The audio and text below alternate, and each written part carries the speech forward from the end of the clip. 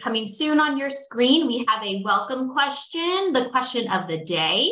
So please use the chat box, which you can access on the bottom of your screen, to tell us what new food item that you're excited about, to maybe you're introducing it this summer in your summer meals program. So put that in the chat along with introducing yourselves if you'd like.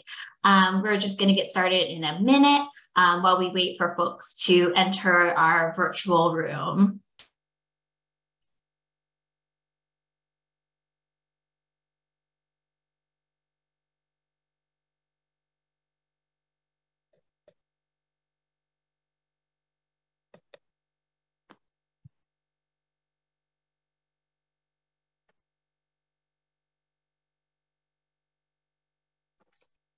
We'll get started in just a minute, but we'd love to hear from you.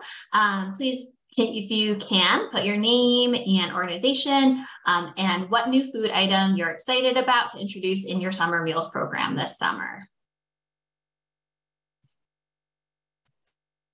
Love to hear it, Sherry. More fresh fruits and vegetables. That's always a win, and perfect for summertime when you can get a lot of it. Ooh, authentic barbecue pork. That sounds delicious. I'll be right over, Craig. Great. Love to hear these fun ideas. Bento boxes. Very cool. Keep continuing to put those in. For the sake of time, we are going to go ahead and get started, but I will copy and Hannah, actually, could you copy or write in the question into the chat so that folks can have that as a reference to keep putting in that their answers. All right, next slide.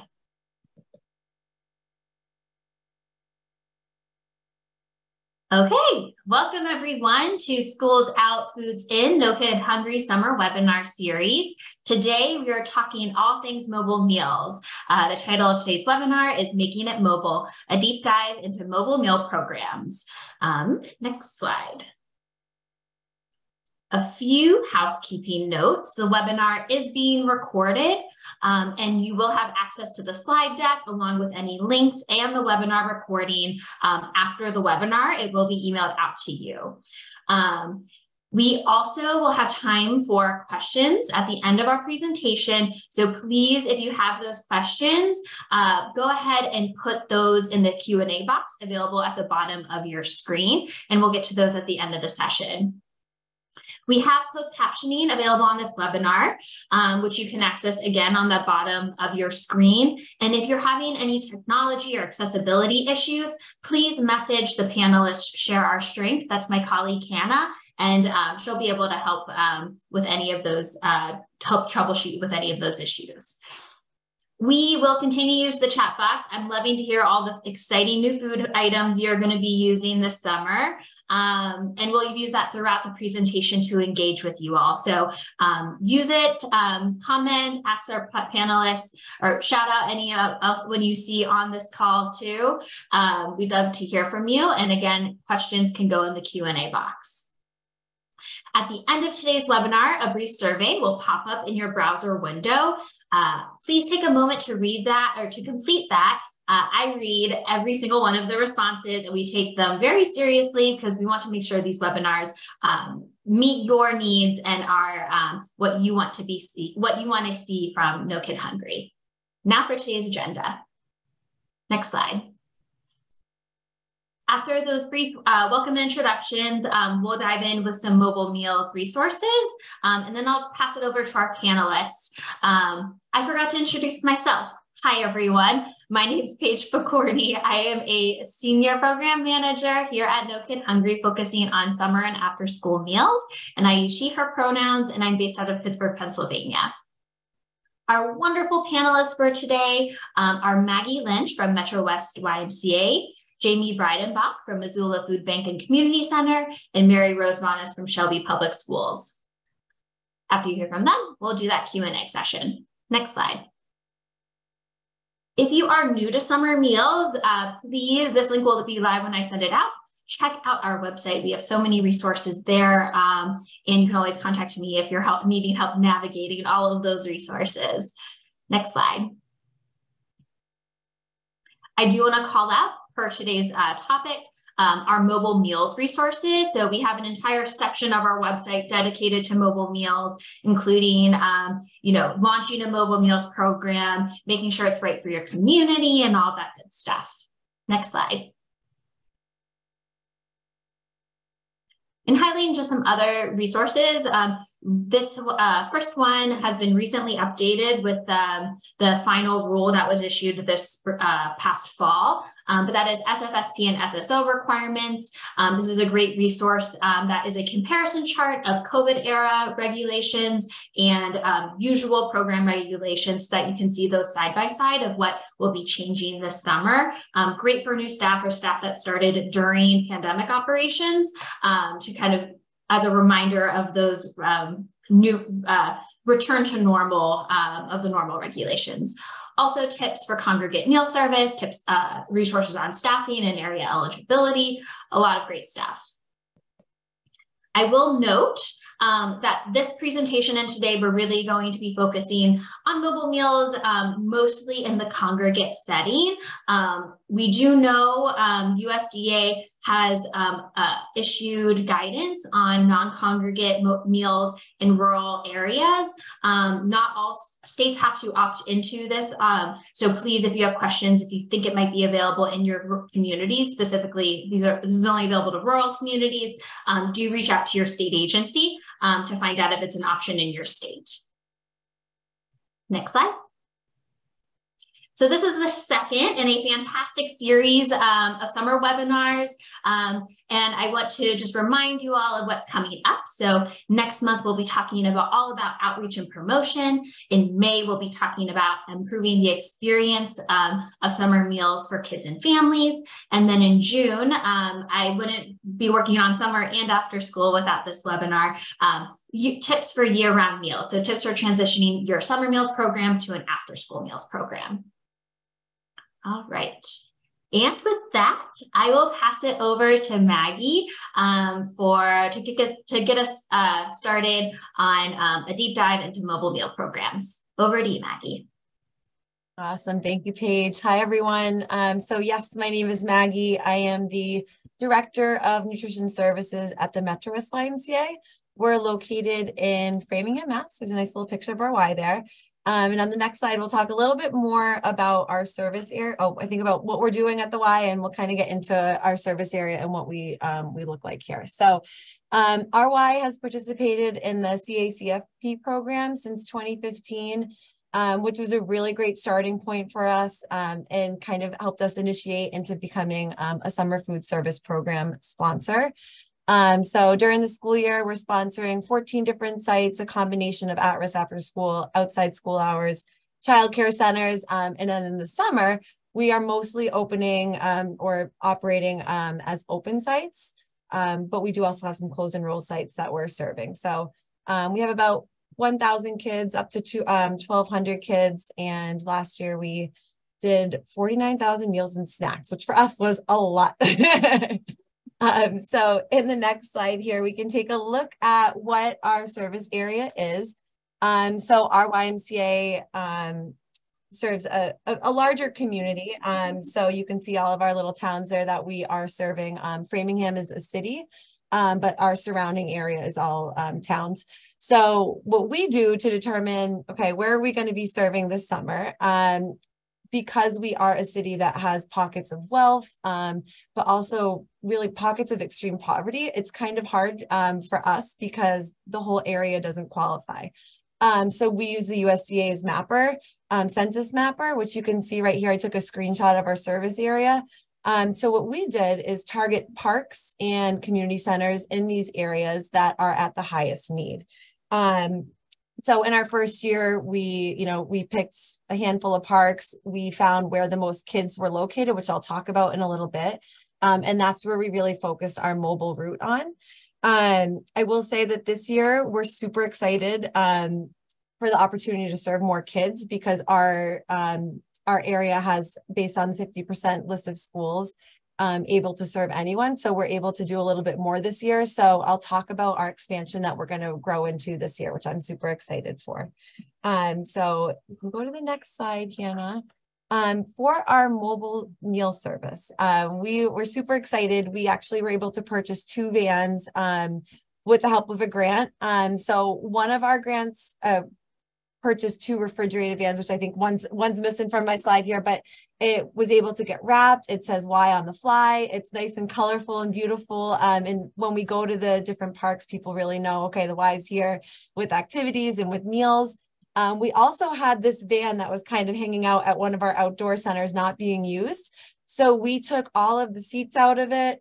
We secured in some under-counter refrigeration. We recently were able to purchase plug-in hot holders so that we can serve hot meals this summer for the first time ever. And then above, we have extra storage so we can put our sports equipment, our crafts, things that we need for, extra gloves, stuff to serve our meals. All of that wonderful equipment has really great storage in here. Hoping at some point to keep expanding this to get this van wrapped. But again, really excited to just have the opportunity to have these vehicles to do our meal service, right? And make it mobile. So that's what we're operating out of. This is, I hope, not too confusing for everyone, but here's a little bit about what our day looks like at our YMCA. So we have a morning route that isn't necessarily a mobile route in the sense that we're going to parks, but we are dropping off meals at all of our partners. So if they're receiving more than 15 meals, it's easier for us to drop it off because we can, make sense of that cost. So we're delivering to a YMCA and outside of our service area, which is a really great partnership. So, always looking to partner with other people that we can sponsor and help out if there's kids who need meals. We go to a handful of community centers and are dropping off food there too. So this is all taking place about 7:30 to 9:30 in the morning. We're dropping off lunch and then a cold breakfast for the next day. In the afternoon, last year, you'll see we were going to 2 different parking lots. So we went to a park, Arlington Street Park. This is where our whole mobile unit started. We found an incredible opportunity. There's tons of kids in this park, so much housing located around it. It's in that red zone on the USDA map, census mapper. Let's go there. Also around our YMCA, a similar situation. So in the afternoons, it was just park in the parking lot, hand out meals, an easy target audience, right? I mentioned expansion this year. So we feel so confident in our mobile route that we were able to set up last year that this year we're really expanding it. And it's going to be a wild year. So we're doing, you can see here in the afternoon, we'll go at 10:30 in the morning till 1:30 in the afternoon. Pack up our van. We get all of our coolers cleaned out from the morning. We put all of our meals inside of them and we're loading them up onto our refrigerated van. We'll go to park number 1, which is our friends over at Arlington Street Park, drop off a staff member there. And then our van will go to site number 2 for an hour. So we'll be there serving at our second site from 11:30 to 12:30. And this year, we're really excited because in past years, which I'll talk about, we've partnered with our bookmobile once a week at Arlington Street Park. And through conversations and building relationships last summer, we're now going to be able to follow along the bookmobile route this year and every day of the week go to a different site. So that's already 5 new sites that we weren't hitting last year that we're going to be able to hit. So we are just so excited to be able to reach more kids. And I mentioned we have 2 refrigerated vans and an activity bus. So that means we have that opportunity to have our second refrigerated van at another park that we identified, thanks to our friends at Parks and Rec, which again, I'll talk about. But they are offering a summer camp that has a morning session and an afternoon session with this in-between time where nothing's really going on. So we thought, okay, that's a perfect opportunity for us to go in there and serve kids meals. So you'll see our second at Bowditch Field. We're there every day. That's a huge park in Framingham, serving meals. And then again, that second opportunity that we're working on to go to our local beaches or lakes in the area with that new waiver that's coming through with us. So we're really excited for expansion. But just to show you, we have that morning drop off. And then the afternoon is really where that, or later morning into the afternoon is where that mobile route really takes off. And there's a way to work that into your schedule so you can be targeting more kids instead of like we were just staying in one park. So partnerships and programs, we would be nothing without our partners. that is really what helped us increase our numbers. So we partnered with, you can see here on the left-hand side, all of our partners. I talked about our bookmobile. There's a beautiful picture of their unit there.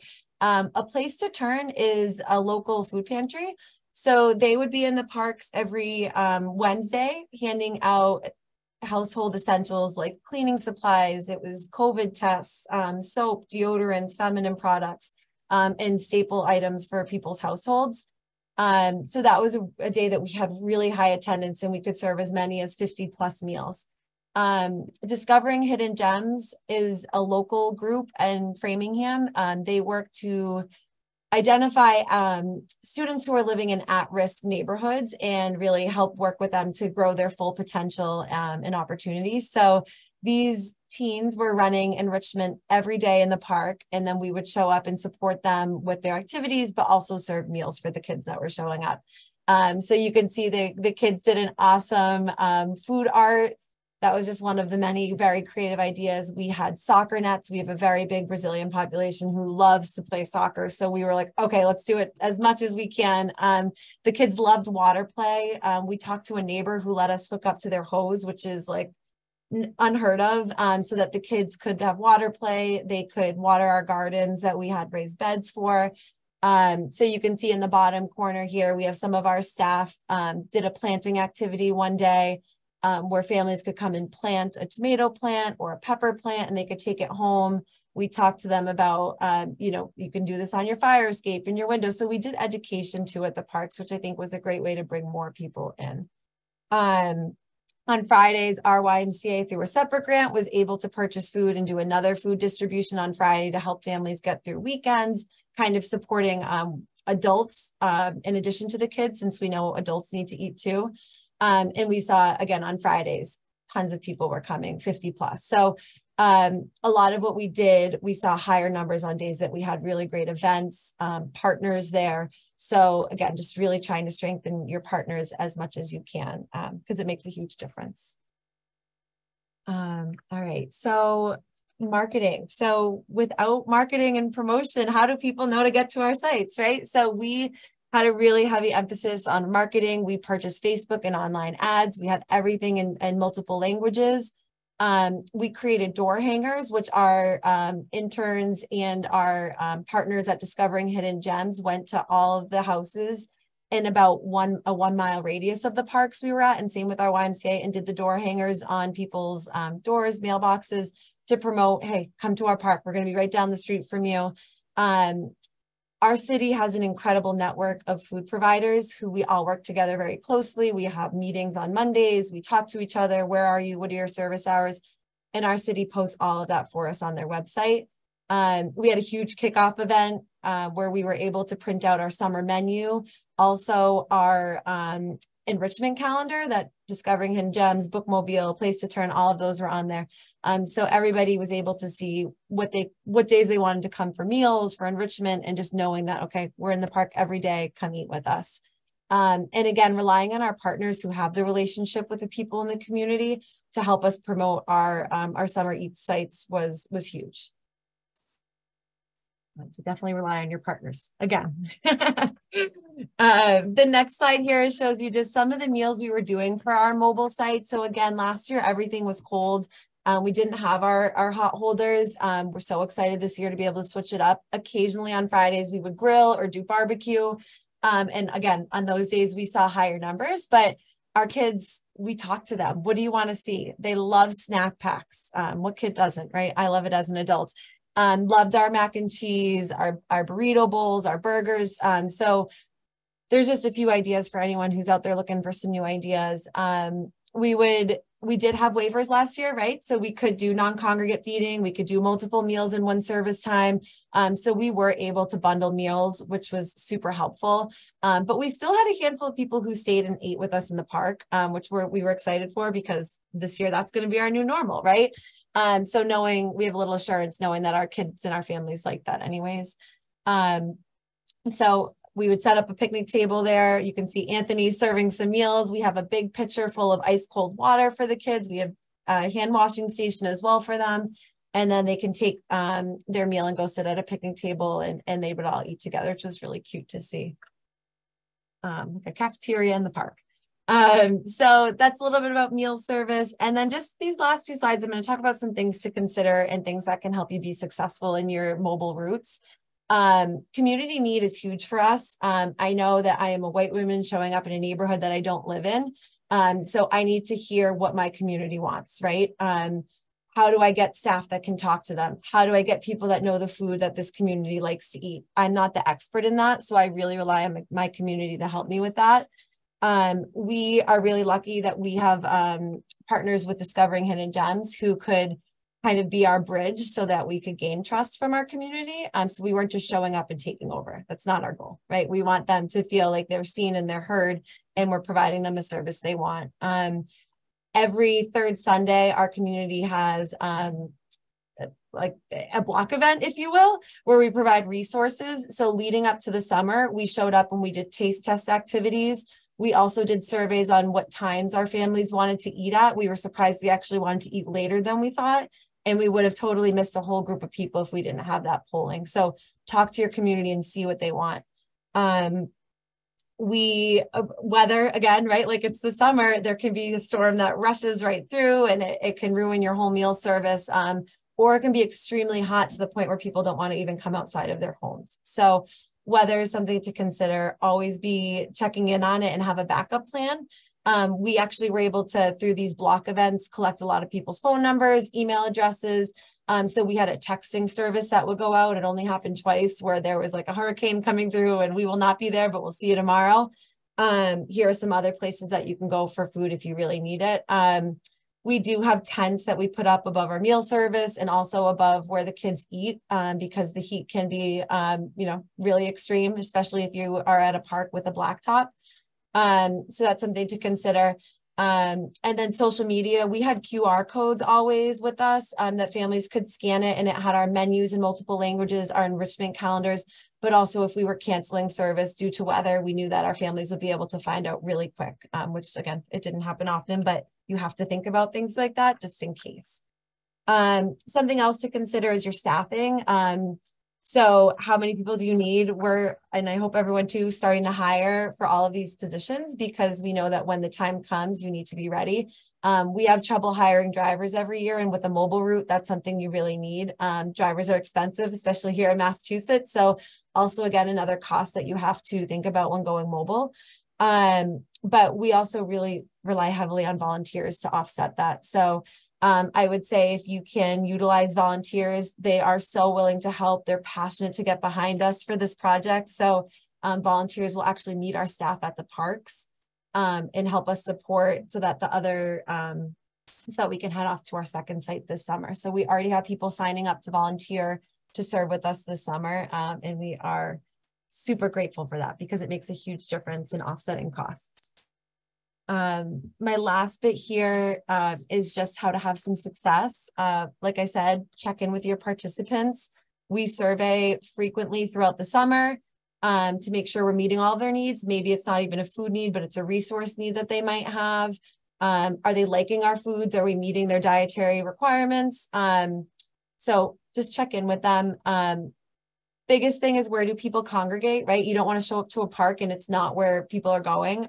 So we talk to our community, to our politicians. We talk to, the kids who are here in our YMCA, like, where do you guys go? So that we can, bring the food to you. And that's been really helpful.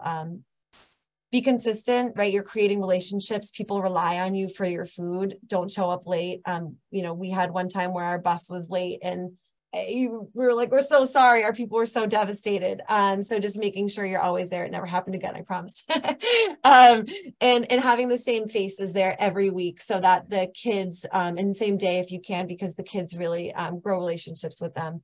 And last but not least, success doesn't happen if people don't know what you're doing. So share your story. Local media sources, Facebook, connecting with partners, have as many people as you can share your story because you're all doing incredible work. And by going into the communities where people are and meeting them where they're at, I think is a way to decrease a huge barrier for families who need food. So we're really proud of our success we've had with our mobile route. We started really small because we tried to, if you start too big, it's very overwhelming. So last year we actually scaled back a little bit. and had such great success, created such awesome partnerships that this year we're confident in our ability to grow our program. So that is my bit of advice is start small, create relationships, and I think you'll have excellent success. Thank you. Thank you so much, Maggie. That was fantastic. I'm already booking you for next year's Mobile Meals webinar because I need to hear about all the successes after this incredible expansion year. Awesome. I'm going to pass it over to Jamie. And just a reminder, if you have questions for Maggie or any of our panelists, please do put those in the Q&A box. All right, Jamie. Thank you, Paige. Hi, I'm Jamie Breidenbach. I am the program manager for Missoula Food Bank and Community Center. I use she, her pronouns. Next slide, please, Hannah. Missoula is one of the bigger cities in Montana, being a large state with small cities. Here's some demographic information regarding our town. Missoula Food Bank and Community Center serves the Missoula County, which is a large county. It takes like an hour and a half to drive across the whole thing, which is like 90 miles. So it's a big county. Next slide, please. We got our mobile meal bus, our Kids Eat Free bus, funded by a grant in 2018 by No Kid Hungry. We purchased a handicap accessible bus out of Las Vegas and converted it into our mobile meal bus. We added refrigerators, we switched around some seats and added tables, we put in shelves and countertops. We put in external speakers, so think like your ice cream bus, only we had a local kids band write a song, so we blast our Kids Eat Free bus song as we drive through neighborhoods. Next slide, please. This is what the inside of our bus looks like. So as you can see in one picture, it's those chairs that have been converted around. Pre-pandemic, a lot of kids were eating on the bus, and so we had a couple tables for kids to eat on, and then we had this countertop where we had sort of this buffet style set up, and kids could get their food items and put it into a bag. Next slide. We have found that we have more success going to high density housing areas. We have tried offering meals at some parks, but did not have the turnout that we were expecting. So we have been visiting and stuck with 2 low-income apartment complexes around town, as well as 2 mobile home parks. We choose our locations based on income of the area. The eligibility for reimbursement is definitely a factor, and we use the area eligibility map. We also use data from schools regarding the 50% free and reduced meal numbers. But our sites are low-income housing areas. We also take in consideration our proximity to other open meal sites. So whether that's a site that we sponsor or one that the school district sponsors. We take in consideration the walkability or bikeability from to one of those open meal sites, or if the city bus line is close to that location. So a few of our spots, there's no city bus that goes to them. And so access to meals or groceries is challenging, and they are far from another meal site. So walkability or bikeability is minimal. Next site, please. Here is a Google Maps screenshot of our town and where our bus goes. So in the center of that map is Missoula Food Bank. That's where our bus stop starts. Our first site is on the south side of town at an apartment complex that is not on the bus line.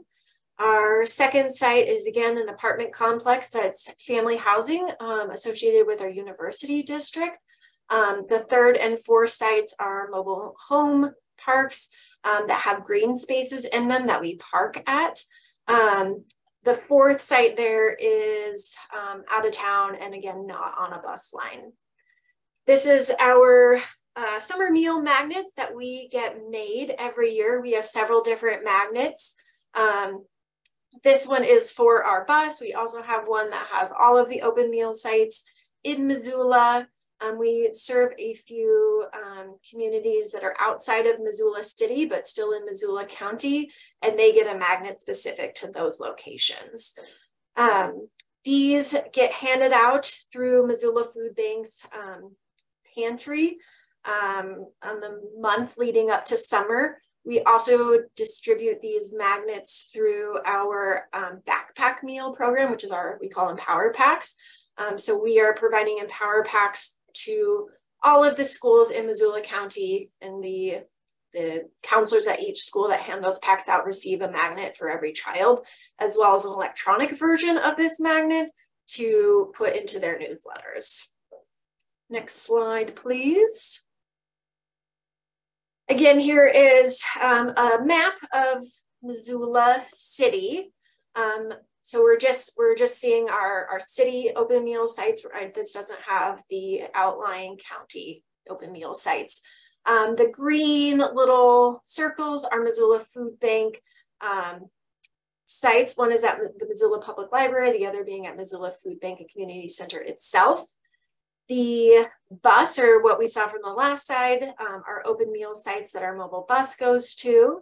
The apples are the open meal sites that the school district runs, and then the little blue truck is open meal sites that a local church runs. Next slide. This is data from 2022. So Missoula Food Bank, in addition to our mobile meal sites, partners with organizations like Boys and Girls Club, like Parks and Rec, to offer summer meals. We have partners in other schools, again in the county, that we are serving open meal sites. So all those combined, we have 34 different sites and partners, and we served thousands of meals, over 80,000 meals in the summer of 2022. Next slide, please. The human power it takes to make all these meals and hand them out is large. The bulk of our work is done by volunteers. We have a very robust volunteer program. So every day we have 1 to 3 volunteer shifts, and those are 10 plus people that come and volunteer for 2 hours at a time to make our sandwiches, wash and bag the produce, or package up our meals into sacks. In the summer, we hire hopefully 5, what we refer to as summer staff, but they're a combination of AmeriCorps Summer Vistas and a No Kid Hungry Youth Ambassador. And so those folks are the folks that are at our sites handing out meals. They have a deeper understanding of the program, all the rules and logistics. And so there are our site supervisors. And then we have really 3 paid staff that are dedicated to this program in the summer. Next slide, please. Here are some of our volunteers preparing our sandwiches in the commercial kitchen that we have on site. Next slide. Once all the food is prepared, it then goes into these assembly lines where we have volunteers pack it. We designate breakfast into a produce bag and lunch and supper into brown paper bags. So that way it's easy to distinguish between the 2 meals. These bags are then packaged into banana boxes, depending on the number of meals needed at each location. And then they are stored into our refrigerator on green racks. Next slide, please. The bus in 2022 served almost 5,000 meals, and here's some pictures of our bus serving meals at a couple of our different locations. Next slide, please. So all of our menus, all of our meals are cold prep, cold serve. and all of our menu items are kid tested and kid approved. We're always looking for new ideas, so I really appreciated Paige's question at the beginning of this webinar, and I was jotting down some ideas for new foods to offer. Next slide, please. Every menu we have a fresh produce item, and we pair that depending on the requirements of the meal with a shelf-stable fruit or vegetable item, so that helps to reduce the number of hours needed to prepare each meal. All meals are served with 1% white milk. We don't do any flavored milk, and all of our grains are whole grains. Next slide, please.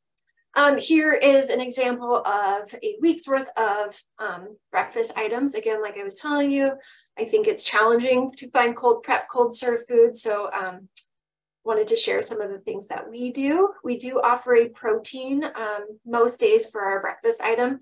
Because we have the benefit of having so many volunteers, most of our reimbursement dollars can go into food purchasing rather than paying staff. Which allows us the opportunity to offer protein in breakfast every day. Next slide, please. Here is an example of a lunch menu. We do try to offer an additional item. Again, because we have volunteers doing all of our work, we can afford to do so. So in addition to what is required, there is an extra item every day to make our meals a little more robust. Next slide, please. And here is an example of our supper menu. Next slide, please. Missoula Food Bank does find additional funding to provide all adults with meals at each of our location. We feel like that is a very important thing to do because we know we are better parents when we're not hangry. It also allows adults to role model healthy eating for their children. Any leftover meals that we have, we either save and serve the following day. If we can't do that, we disassemble the meals and reuse what we can. For example, milk hasn't been opened, it's not expired. We can reuse that and put that into another meal. Or we provide food to the Poverello, which is our local shelter and kitchen for people experiencing homelessness. And they use those as grab-and-go meals for their customers. We also, because we are a food bank, we can put our extra, some food that can't be reused in our menus into our pantry, and people shopping in our store can access that food as well. Next slide. So Missoula Food Bank does have the benefits of having lots of different things going on. And so we are able to, within our organization, partner with other services to offer additional support to our families who come to our mobile meal sites. Next slide, please. So one day at each of our 4 locations, we offer grab-and-go groceries. So we just pack up a bag of perishable and a bag of non-perishable foods and hand this out to families. We do have families that only access our grocery delivery program and don't have children who come and get meals. So like I was saying, some of our sites are not close to a bus line, so it is challenging for some folks to get into the food pantry. And this allows just the access to groceries for those families. Next slide. Every Friday, we hand out an Empower Pack. So again, that is our weekend backpack meals. So Friday, we don't do groceries, we just do Empower Packs, and that allows, we are just a Monday through Friday mobile meal bus. And so this bridges that gap for when we show back up on Monday. Next slide. We get partnered with United Way, and in August are able to hand out backpacks that are age appropriate. So United Way puts school supplies into these backpacks, and there's an elementary, middle, and high school pack, and so we were able to hand those out as well. Next slide. A few of our community partners, we have an organization called Families First that offers a reading and eating program.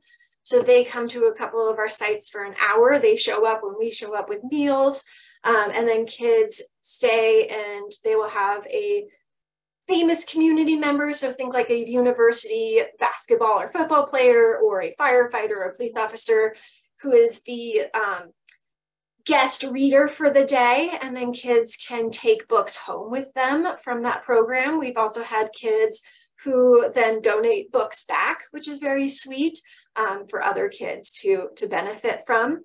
Parks and Rec will be coming this coming summer to offer an hour of physical activity each day. Our bus always has a resource referral guide on it. In addition to food, families have other financial strains. And so we have resource guides that provide low-cost summer camp childcare, medical support, housing support, other food support, depending on the need of the family. A COVID benefit where we were putting together activity kits. And so we have some community partners who put together kind of a grab and go activity kit that kids can take home with them. Think like a little art project or a maze or, something that they're doing. If they bring back the completed activity kit, we have little prizes, Play-Doh, little, toys, packs of gum, something like that to hand out to those kids. At the end of the summer, or I guess in August, we've done a ice cream bus. So it's a local, it's the Big Dipper ice cream store has followed the mobile meal bus around and provided free ice cream to the kids who come to get lunch. And then we have done free haircuts for one of our higher needs neighborhoods, kind of a part of a back to school bash that we did. Okay, thank you so much for having me, and looking forward to any questions or more suggestions for cold serve, cold prep meals. Thank you, Jamie. That was fantastic. I love how holistically you serve your community and families. I always love to hear you speak. Okay, to round us out, we have Mary Rose from Shelby Public Schools. Hi, my name is Mary Rose Vanas, and I have been working in food service for about 36 years now. If you can tell by my accent, it's not traditionally from Shelby, Michigan. It's Irish, so I've based some of my knowledge is from feeding kids in Ireland as well as the United States. What we find in Shelby Public Schools is that we're a rural area. Our percentage of children who are on the free and reduced list without having to do any income-based searching is 85%.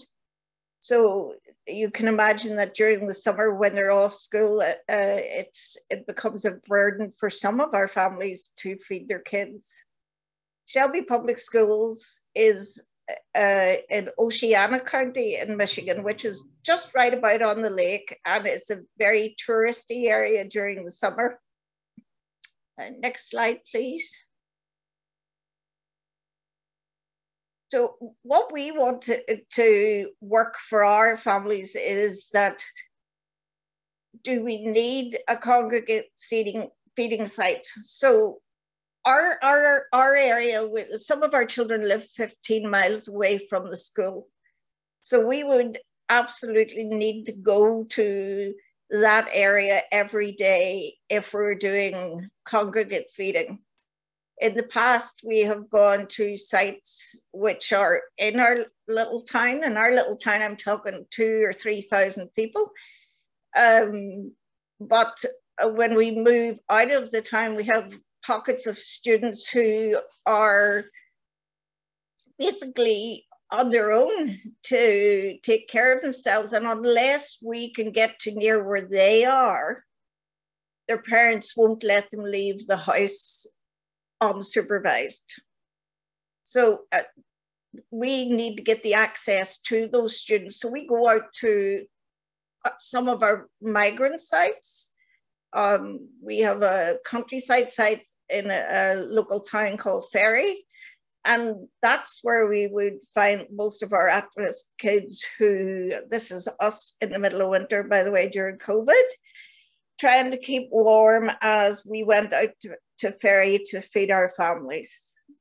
And I will say that during COVID, Shelby Public Schools became a hub, not officially, but it became a necessity because our drop-off catchment for vendors, they didn't want to come and go to 25 different little drop-offs and give food to maybe facilitate meals for 50 people. So what we did with the assistance of No Kid Hungry was we got a grant for a forklift truck, and we got a grant to buy a shelter to stand under so we wouldn't get hypothermia or sunstroke. And then we also got a grant for a box fan. Next slide, please. So this is our forklift truck. What happens with us is that the vendors don't necessarily want to come to us because we have so many small drop-offs. So we became a hub where 3 50-foot container lorries come and drop the food off for us. Now I'm using words which are Irish because I'm nervous. So I'm sorry. So for us, what we did was we said to the vendor, please come to Shelby Public Schools. I talked with our administrators, and the superintendent was very supportive in having the 2 trucks dropped off, and we then dispersed to the community. So we had faith-based organizations, we had other school districts, we had local community food pantries, because nobody wanted to come to us. So we're going to incorporate part of that this summer into our program and develop permanent relationships, hopefully, with some of the organizations that came and got food, because we can do the reimbursable meal and we can have them facilitated at their site, but what they needed was the food and the equipment and the help to be able to have all the resources they needed. I hope you can notice there that this young lady, actually, she's a grandmother, she came and she collected her food with her tractor. We are very resourceful in Michigan. Next slide, please.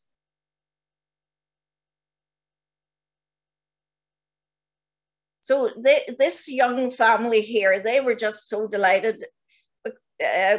The food that the kids get, what we try to do is we try to make it as familiar to the students as possible. We try and make it like the food they would receive in school. We spend our funding on staffing and local farm foods and meals which we cook rather than using processed foods. But we're at a big advantage in that we have commercial kitchens to cook in and lots of staff who are quite happy to work during the summer. They maybe get a couple of weeks off here and there, but they want to continue to have a salary. And we also partner very closely with United Way and the Feeding America. And that is where we use most of our volunteers. Last time we had a truck where our superintendent and his family, they came and they helped give out the food. It's wonderful to see all the volunteers that come. Next slide, please. These are some of our volunteers and our paid staff. This is actually a faith-based organization, Salvation Army, come to take the food to where they would be able to disperse it in their area. we reached out to the local community partners. This is a local community centre, the Ladder. Some of these volunteers are based in the Ladder. And that way we can have more sites. Like we might only be one big site with maybe 6 smaller sites ourselves. But if we can squirrel in other sites to come and get the food and give them the training that they need to be part of the summer food service program, we will do that. It's hard to, in the community where we are, to have rural distribution in all areas. For example, if you're in Detroit, you might have $5,000 and hit 5,000 kids. In Shelby, Michigan, you're going to have, if you have $5,000, you might only hit 500 kids. So it's on a wing and a prayer, we reach out for grants and hope that we can facilitate the transportation of the meals, because really we want to keep a high quality product for the kids to eat. Next slide, please. This was wonderful. These are some of our teachers who actually go out to our community, and our migrant, we have a large migrant population. I would say about 55% of our district are Hispanic, Latino, and with this lady here is very familiar with all the families, so they were comfortable with her coming to their house. We have many volunteers who love to go out into the community. The fallback there is, I would like to hire them, but they don't want to be hired. They want to go do the job when they want to do the job. What we have also come across is that sometimes we have sites where the weather is so extreme, like if it's not snow, like this is spring break week and we've got snow. In the summer, we get extreme heat.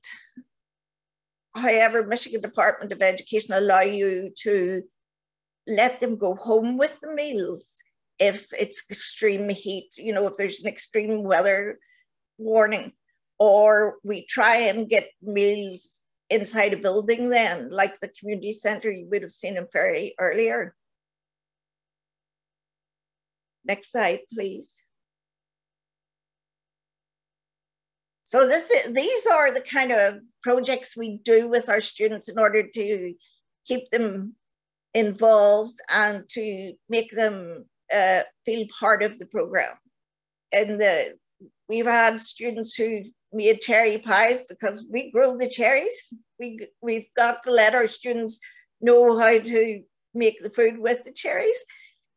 And we had a cooking with teens program, which involved the teens, as you see here. Andrew, he's actually one of our staff now.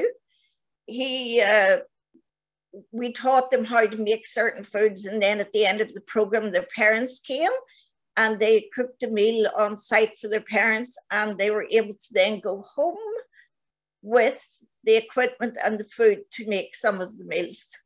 So we also work with one of our Keep Fit organizations in a local town and supplied meals there while the kids were being part of the program.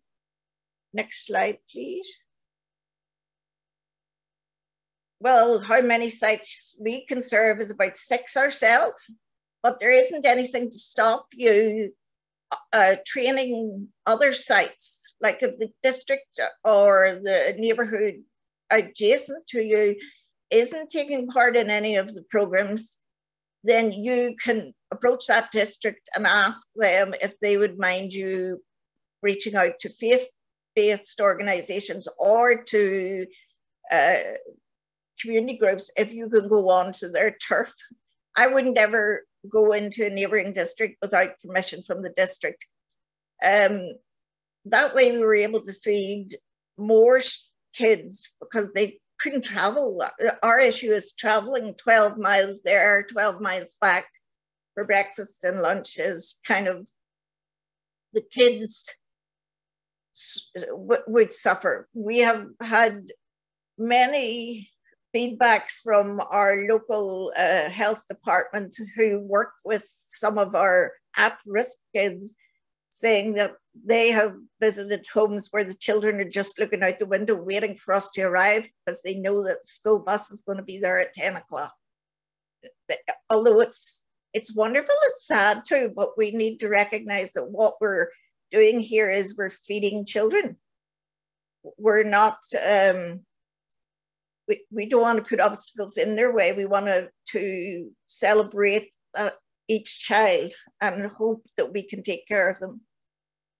This little girl here, her name is Mercy, and this is grapes. We give her grapes, and you would have thought we give her candy. And she's one of 8 children. And we actually did a competition with our parents because we're in a growing area. We have lots of farmers offering us produce at very good prices. So we give it to our parents, and these are some of this is an example of what the parents invite or entered into the competition. But it was the fact the involvement, you know, this mother obviously took a lot of time to make this. What does it look like, a lion? Next slide, please. Oh, okay. Right. Thank you very much for listening. I hope you could understand everything I said. We could understand every word. Thank you so much, Mary Rose. And thank you to all of our panelists. We do have a couple of minutes. Please do continue to put those questions in the Q&A box. And if we don't get to them, we'll answer them at our best via email. But one kind of reoccurring theme I noticed in some of the questions, and I'll send it to Maggie first because she addressed it a little bit already, but how do you ensure children stay on site when you are in areas that cannot offer non-congregate meals? Yeah, great question. So we try to set that expectation like right from the start, right? So we have our staff sitting at picnic tables. We also bring some yoga mats that kids can sit on if they prefer. And our staff is sitting with them. Volunteers are sitting with them, just making sure everybody knows, okay, take your meal and let's come sit over here. Let's talk. We do try to put like incentives on the table to get people to make sure that they do sit down. So we have coloring pages, you know, we have different fidgets and such that kids can play with. And then we do have like a box of prizes too. So if kids are sitting down and maybe there's somebody new or a returning person that's come every day of the week, we'll make sure they get a little incentive as well. That's great. From the other speakers, any other thoughts on keeping kids on site to eat their meals? I think one thing I forgot to mention too, sorry guys, is we work with Parks and Rec to get picnic tables. So I think someone had asked a question and I said you could talk to the housing authorities too to see if they'll partner with you and make sure you have the stuff you need for kids to sit at. So now I'll pass it on. We actually got a $7,000 grant from the Department of Education to have a nutrition teaching program this summer. And we're going to partner with one of our teachers who is going to go out to the sites and have a fun time with the students whilst they're learning and eating. So, and there's quite a lot of money out there if you're rural with them also, because of the obvious added cost of going out to rural settings. That's great. I would just echo what Maggie said of the partners in the activities. Kids come for the food, they stay for the activity, and then as well as places to eat and making it a welcoming environment. Great. One last question, a little wonky, not wonky, we all need them. Do you all receive funding through, I think it's SFSP, so are all these summer food service programs? And then what POS systems do you use? So point of service. So we use a point of service called Meal Magic. And we also have on-site congregate programs as well during the summer, so it comes in handy more for that. and Michigan Department of Education have a resource for online where you can just input each child and they will calculate all your meals for you. And what was the other part of it? The point of service I got. What was the other part? Are these funded through the summer food service program or Yes. or seamless summer option if you are a school? Yes, and also some grant funding so that we can work with local farmers to bring in the fresh fruit, vegetables, and products that they have available. That's great. Thanks, Mary Rose. Maggie, Jamie, real quick. We use a paper system. So our state provides us with the tally. We just cross them off. And then at the end of the day, they come back, we put it into an Excel sheet just so we can just keep an easier track of our math at the end of the month. Yeah, we are also a SFSP site, and we, depending on the spot, we either use a paper version or we do use the online app through the SFSP program. Awesome. Thank you all so much. I know we're a little bit over, so I'm trying to be respectful of all of our attendees. So next slide. We do want you to stay in touch, sign up for our newsletter, and visit our website. Next slide. And then if you just take one moment, that's all we ask, complete that short survey that'll pop up on your browser. Then next slide. I think that's it from us. Here's my contact information. I just want to thank our speakers so much. Maggie, Jamie, Mary, Rose, you were all so fantastic. I learned so much. So really, thank you so much for your time. Thank you, everyone joining us today for your time to sit with us for an hour and learn a bit more about mobile meals. If you have any questions, never hesitate to reach out. My contact information is there on the slide, ppicorni@strength.org. And we'll see you next month, the end of April, for a webinar all about outreach and promotion. So lots of marketing strategies and all that good stuff. So see you then, and I hope everyone has a great day.